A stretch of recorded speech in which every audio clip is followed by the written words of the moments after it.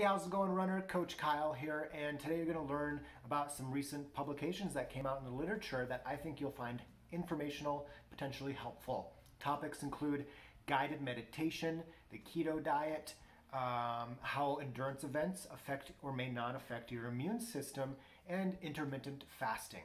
If you don't know, I'm Coach Kyle, and I work primarily with plant-based runners all over the world to improve their running and their lives through implementing sustainable running habits, easy to do strength work, optimizing their diet, their gear, implementing mindfulness practices, and bringing it all together with great motivation and accountability without being asked where you get your protein from. So, like I said, we have a lot of information to cover, so let's get started. This first one was really interesting because it was about guided meditation and how that affected patient well-being after a surgery. And I liked this because I do guided meditation or not very guided meditation myself most mornings for 10 or 15 minutes.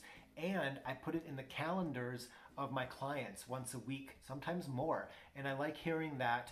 Oftentimes my clients, they say, oh, I've always wanted to try meditation, or I've tried meditation and I just couldn't make it stick. And they enjoyed having it right in their calendar. So this study had 60 participants who were given a guided meditation, an imagery meditation before and immediately after, and for 2 and 3 days after a surgery. And it's amazing that just doing this guided type meditation, it improved their wellness after surgery. So the control group just had the standard care practices afterwards, but the participants, the patients that had the standard care plus meditation experienced less vomiting, less anxiety, and improved sleep with the guided meditation. So pretty cool. Have you ever thought about or maybe tried implementing meditation into your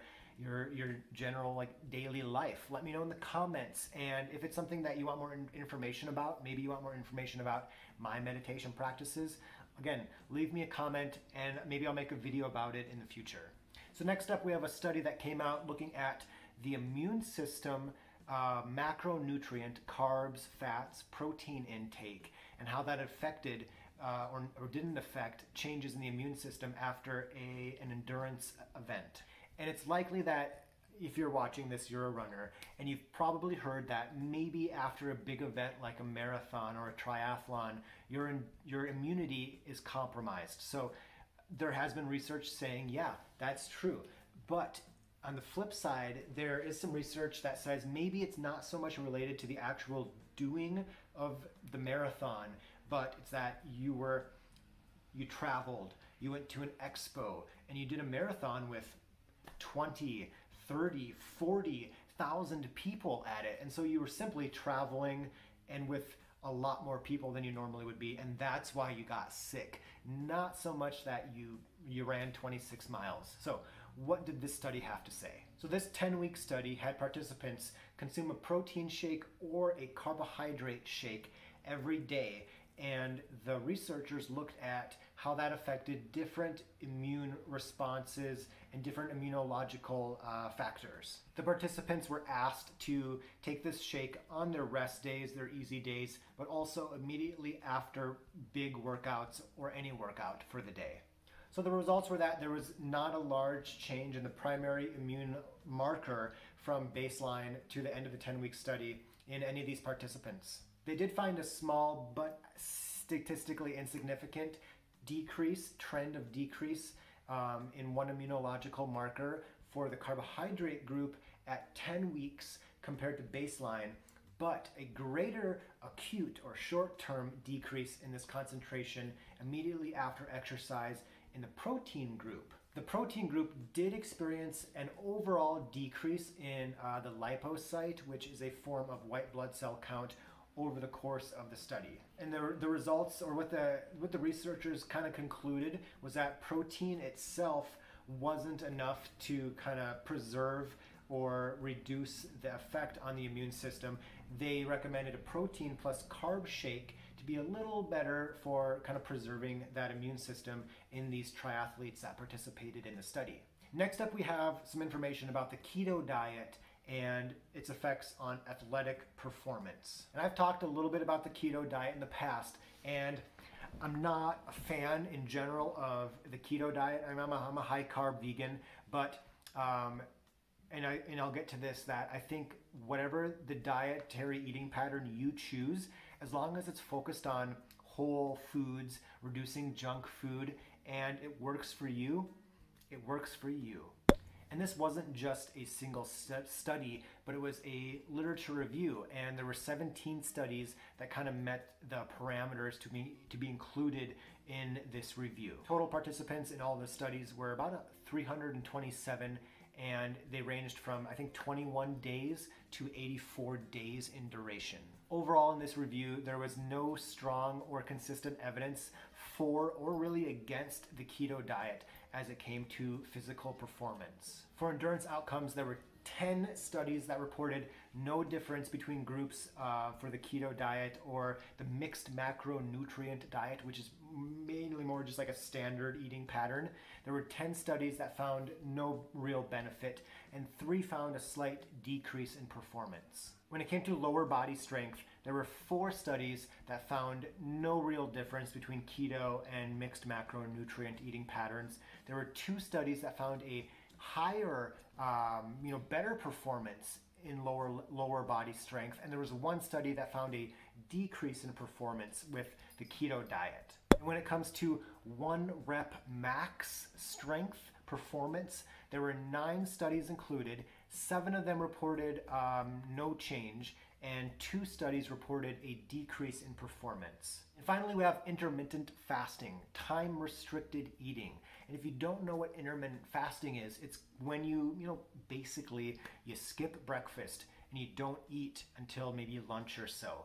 Oftentimes you'll see you have a feeding window or a fasting window, and oftentimes you'll see this feeding window is maybe like 6 hours long, and the fasting window is a lot longer. Most people might eat, say, breakfast at 7 a.m. and they might eat lunch, and then maybe dinner is at 5, 6, or 7 p.m. If you're intermittent fasting, you might not eat until noon, and you might have your last meal of the day at 6. So you have a long fasting window and a short, more narrow feasting window. So this trial had 46 participants. They were obese adults, and they had 3 groups.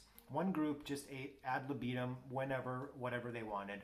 1 group had a 4-hour feasting window where they ate between 3, 4, 5, 6, and 7 p.m. And the other group had a 6-hour feasting window. Researchers wanted to know what differences there would be between the control group and the intermittent fasting groups, and between the 2 different feasting windows. And the 2 feasting windows, the participants could really eat whatever they wanted, but they were all tracking what they ate, and the researchers looked at body measurements, vitals, blood parameters, etc.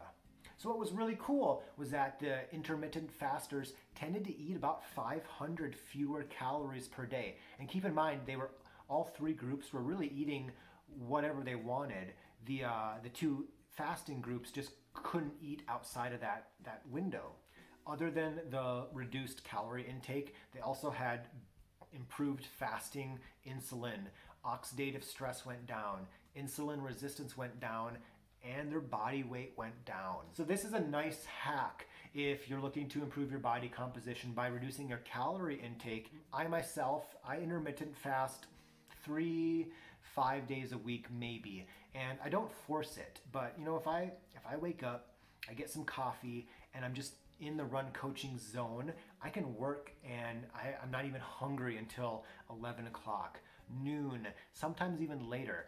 But if I do a morning run or a morning workout, I will certainly eat. I'm gonna fuel that. But if I just have an easy 45-minute jog for the day, and I'm doing it in the afternoon or the evening, I might just not eat until noon, but I still get plenty of calories. I'm just eating them all within a certain time window. And for myself, I don't necessarily do it for dieting, trying to lose weight.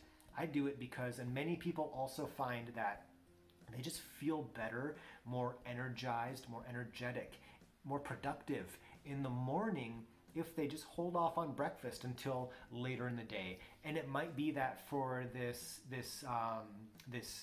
productivity and this morning energy, even if you maybe don't really fast that much, but you just don't eat breakfast until 10 in the morning. We're not talking like not eating until 1 or 3, but maybe just 10 in the morning. You might find that you have a more energetic, more productive morning. And before you go, check out this video up here for more information about studies I think you'll find interesting. Give this video a like if you found it helpful or informative. It really helps out the channel. Subscribe if you want notifications on future videos just like this one. And as always, you keep running, I'll keep coaching.